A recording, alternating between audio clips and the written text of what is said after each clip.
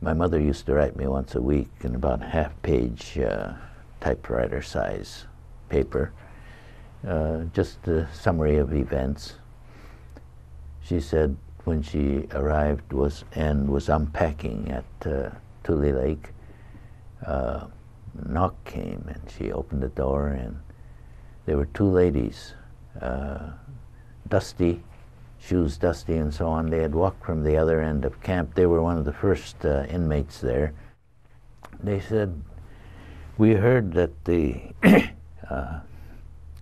family of the boy that's in jail is arriving today. So we came out to welcome you and to say thank you for your son." And when I read that, I experienced a sudden, removement of weight on my shoulders, which I didn't realize I was carrying ever since the time when my mother pled with me to.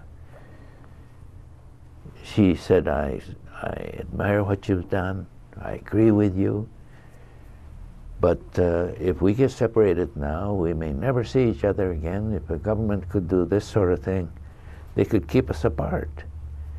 So please, come with us. It's important to keep together. And I said, I'd like to, but I'm in hands of others who are looking after me, and you don't have to worry on that part. I just can't go.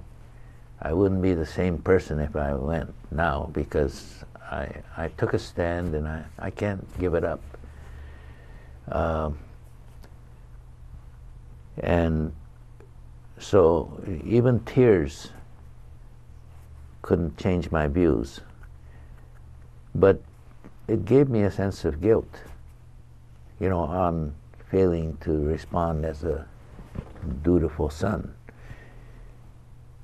But I didn't realize I was carrying it. When I read that letter saying,